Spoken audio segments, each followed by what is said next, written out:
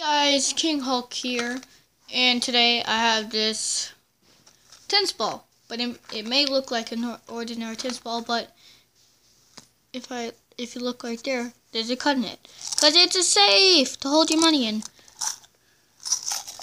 And I got this idea from Household Hacker, so check out his channel. I will put a link in the description for where I got this, for his video on this. And what you use is a tennis ball and a utility knife. Warning, it is a very sharp blade, so you might want to have your parents do this. I did this myself, but like, I'm a Boy Scout, and I know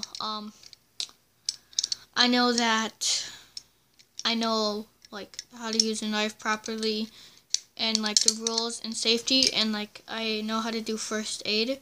So if you're not a Boy Scout and you don't know what you're doing, have your parents do this, because you don't want to like cut yourself like that. The blade's closed, so I'm fine. I didn't cut myself. Like, ow. Like if you went like this, like if you had it out and you went like that would be good. Like, see, I'm fine. I didn't actually do it. Like, if you went like, see, if you went like that won't be good. But how you make it is, you take one ordinary tennis ball and the utility knife, and you want to like press in with it until you get your blade fully in. Then you want to pull it out slowly, and you want to push it back in a little bit, and you want to go up and down like this, so it cuts. And then you want to close it, and then if you can, you want to pinch in, and you want to be able to put all in your money.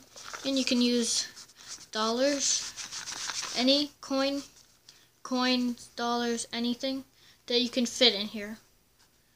And pretty much how you close it, where like you just let go of the side, but you want to like rub so you can barely see it. Like, rub it back and forth, and you should.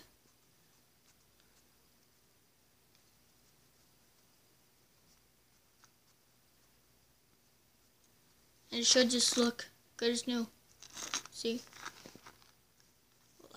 Just looks like normal tennis ball with a little mark in it. But hope you guys enjoyed. Thanks for watching. And as I said earlier, I did get this from Household Hacker, so I will be putting his channel in the description below. So check out his channel. Thank you guys for watching. See you guys later. Bye.